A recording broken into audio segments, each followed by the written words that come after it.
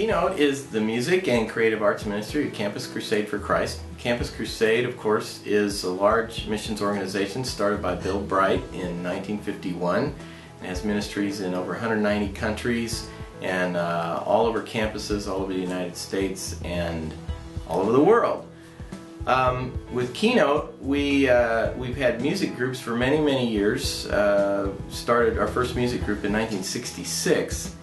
And Kelly and I traveled with some of these music groups for about 12 years when we started out with Campus Crusade around 1979. I serve as the Associate Executive Director of Keynote, which means that I help our leadership team oversee all of what we do.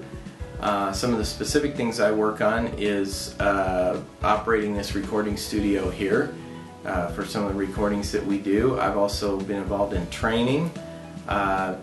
For example, I went to Tajikistan 3 times a couple of years ago, that some of you may remember. Helped them build a recording studio and train them how to use it, and also trained a bunch of their staff in communication skills, which is another one of the things that we do here at Keynote. A lot of exciting things have come out of this communication training in the last few years.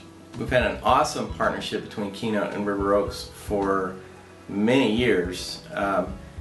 Keynote's office used to be right next door to River Oaks in the building that's now occupied by Anchors Away. We were in that building for about 15 years before we moved to our present facility in Westfield.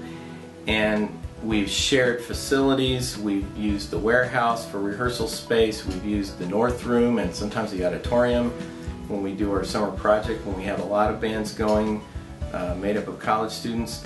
And it's just been an awesome partnership for many, many years, and we've really appreciated the support and encouragement of the River Oaks folks.